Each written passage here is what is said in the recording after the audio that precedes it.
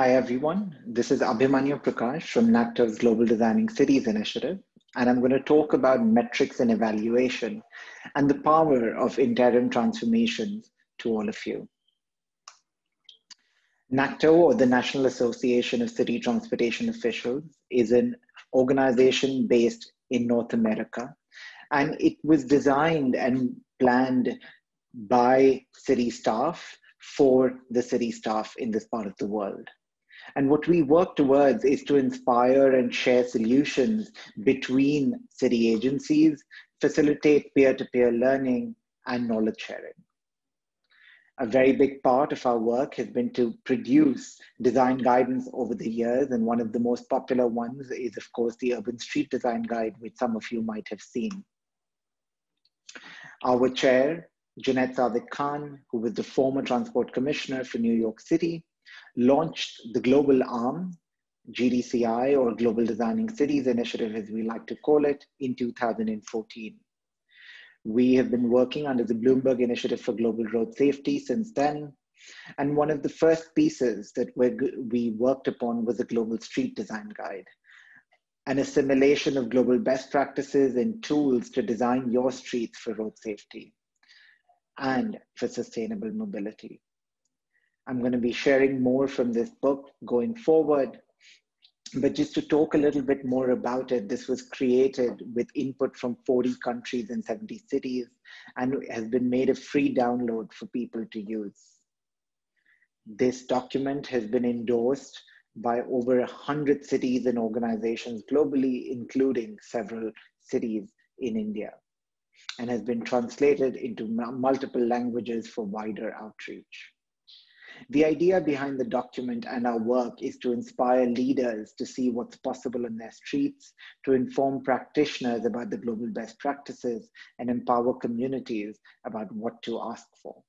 And the basic premise has been to flip this age-old pyramid where car has been king, to put people first, people of all ages and abilities on top, followed by public transportation, cycles, and then our city services and cars. We know that most of the streets all around the world have been built, and it's important that we put on a new set of lenses to see what is possible on these very streets. And how can we accommodate all these different road users on our streets? Our pedestrians, who are not just the able-aged men, but also people on wheelchairs and children and families. Also cyclists of all ages and abilities, our transit riders, formal and informal, our 2- and 4-wheeler motorists, our freight operators and service providers, and often the users who get left out, the people doing business on our streets. We have been applying lessons from the Global Street Design Guide across these 5 cities, and I will use that as a basis to show you how to collect metrics and evaluate your street projects going forward. Now, when talking about metrics and evaluation, we often go back to Michael Bloomberg and his famous quote, which says, if you can't measure it, you can't manage it. And that is something very important for all our city projects. Looking into it, we need to see what is the evaluation that we need to do. We need to evaluate our projects way beyond just the amount of money spent on it, but to also understand how much did the crashes fall? Did that impact the commercial viability of that locality? Do the people prefer the new configuration at that intersection or along that corridor? And it's important because people often forget how it was before. It helps make a case for projects to scale that up across the city. Many a times we have various local designers or engineers who are not on board bold ideas, and evaluating a project shows them that it is possible. And it allows many more people to get inspired by, but also to learn lessons from failures and evolve into better solutions.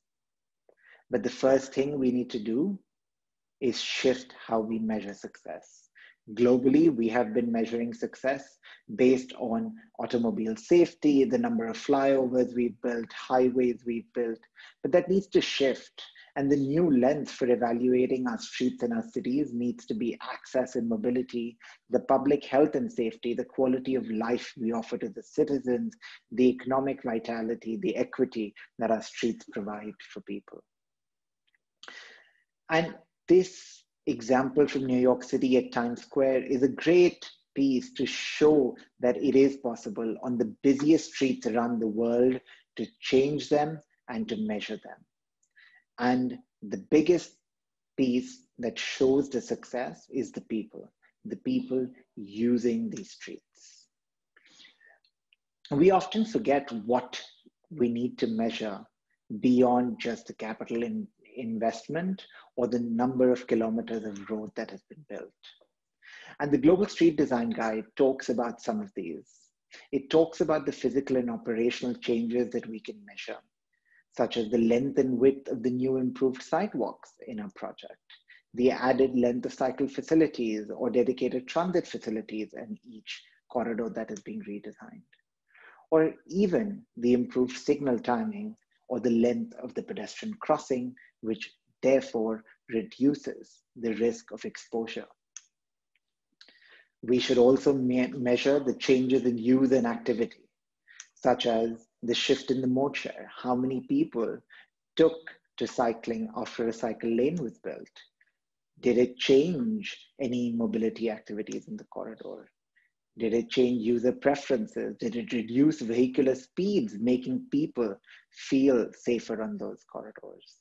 And of course, we have to measure the long-term resulting impact, such as the KSIs, the air quality, and the carbon emissions along those corridors or neighborhoods which are being transformed. Now, some of these need to be measured before and after a project is completed. Some need to be measured over time, periodically after 1, 3, 6, or 12 months. And of course, the long-term impacts need to be measured over a couple of years. After understanding what to measure, it's important who to measure, because this is what we have been measuring traditionally. The number of cars that pass through an intersection, the number of cars on our streets, but we often forget about the people walking on those streets. The cyclists, the people taking transit, the people walking to work. And so we need to shift from measuring only one user to becoming much more inclusive, quantitative, qualitative, and contextual about our metrics and evaluation systems. And finally, coming to how to measure all of these users, we need to clarify our priorities. Before every project, we need to understand what are we trying to demonstrate by the project. Are we trying to understand the number of people? Are we trying to convince people for a new change? Are we trying to address the people going to school and to work? Or the people who are actually violating the street design while sitting in their motor vehicles? Is it the elderly or the families taking transit each day who we are trying to address? Or the people who are being forced to walk on the roadbed because of a narrow sidewalk, despite huge commercial activity all across the street? Second, once we know the priority, is identifying the metrics that help tell that story and make the case. The first example here is showing that the pedestrians are at risk and people are dying because they're being forced to walk on the roadbed. And so we need to start measuring the peak pedestrian volumes on the weekdays. We need to measure how many people are walking outside these sidewalks each day during the peak hour, and make a case for all those people at risk. Similarly, talking about the inequitable use of space, when a large number of people are actually pedestrians on that corridor, but majority of the space has been given to cars and buses, and how we can actually repurpose that space and prioritize the pedestrians. We often need to go out and understand from people how they feel on the streets and need to share their stories talk about how safe or unsafe they feel walking on those sidewalks. And after understanding these metrics, we need to pick the ones with the highest potentials, the metric where we can show the greatest change, the extreme condition, and have the largest impact. Each of these metrics have to be measured at different points of time, as I mentioned earlier, some around a few days, some at intervals of months, and some for a couple of years. And the types of interventions which will define this are pop-ups, interim projects, or capital construction. While pop-ups might last for a day or two, interims can be for a couple of months or a year and help measure the long term. And of course, capital construction, while not only allows you to measure immediate changes, but also long-term impact.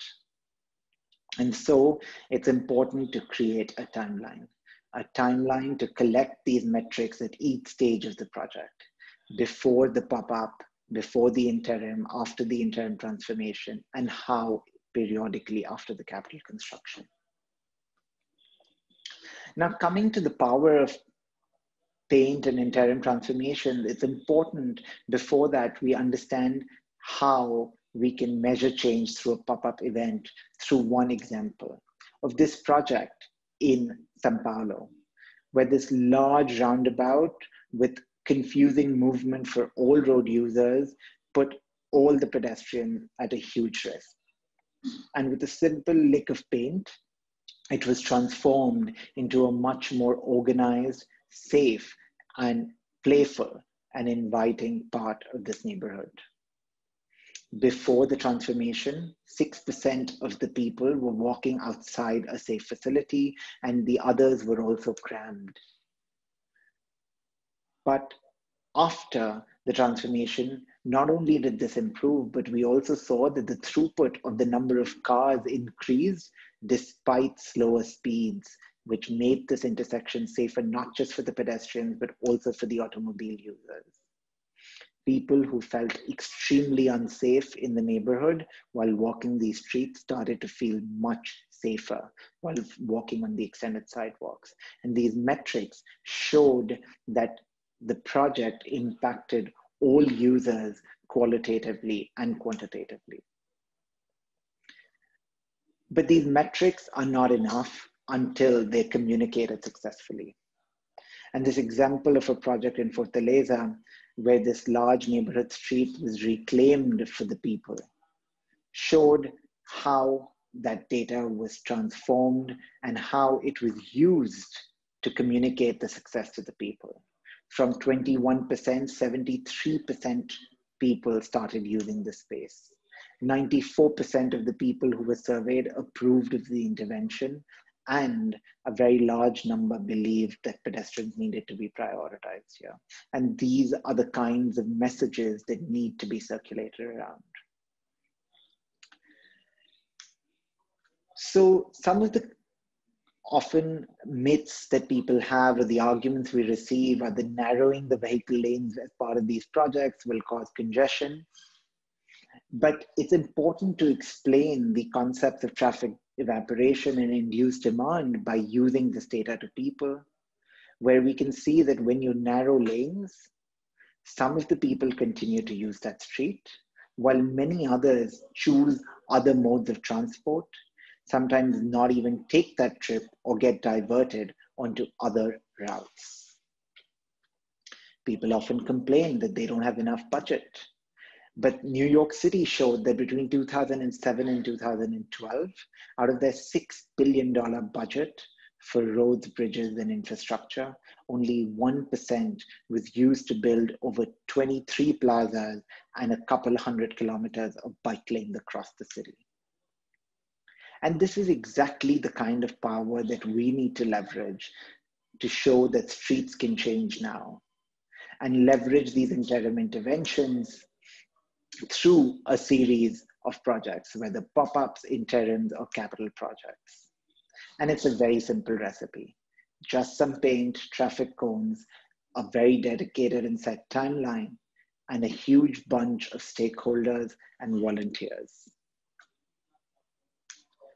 So just a few snippets to show the kind of pieces that can show change. Planters, barricades, bright colors, seatings and tables to program the space, umbrellas to make it comfortable, and bringing in the kiosks and the business owners. And of course, the people who can be local academic groups, community groups, volunteers, or even the city staff to work together. The site selection should be a scale that can be managed, but can still have an impact. Something which the city prioritizes, but also the neighborhood. It's important to plan ahead, and so holidays and timelines need to be checked, materials need to be bought, staff support needs to be planned, and drawings and other things need to be done. But something which often gets left out is letting the community know that change is happening in their neighborhood is important. So flyers, posters, community sessions are important. Who could be the partners? Apart from the local residents and businesses, the police, the local NGOs, universities, schools, artists, and as well as the media who will communicate the success of these projects. And then, of course, collecting the metrics based on the parameters explained earlier in the presentation. Programming is a great way to activate these spaces, to bring attention, to make people understand how their roadbed can be used better. And of course, a plan to implement it. Why are these interim projects so powerful? Because just like this illustration, we often know that everyone wants to see change, but very few want to change themselves. And interim projects allow us to see quick change at a low cost and see what is possible, because it's faster.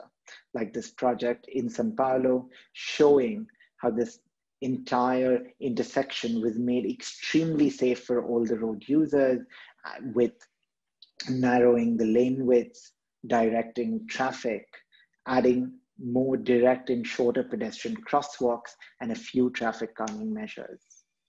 And that completely changed the space, and now this is being scaled up across the entire neighborhood.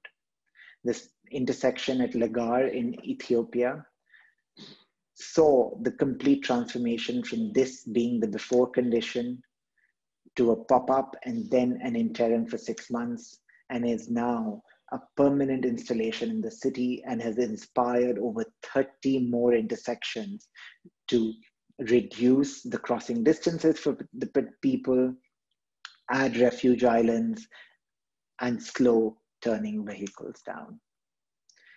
Interim projects are important to show what's possible, like this project I showed earlier from Fortaleza, where people could never have imagined that the traffic movement on the street could continue despite so much space being reclaimed for the people.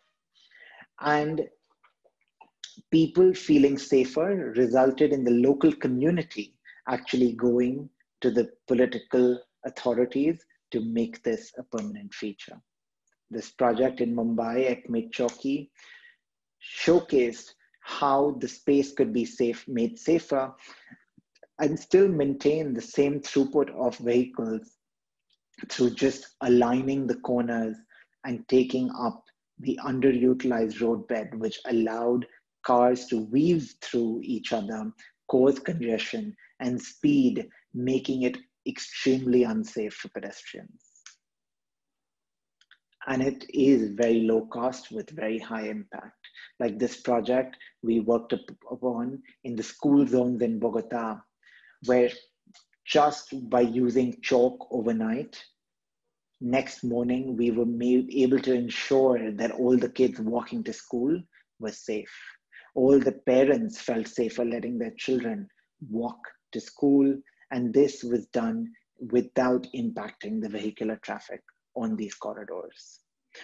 And that small intersection has led to catalyzing much more change in the city of Bogota, like this giant roundabout, which was transformed recently, again, using the same principles of the Global Street Design Guide and the toolkit of interim transformation.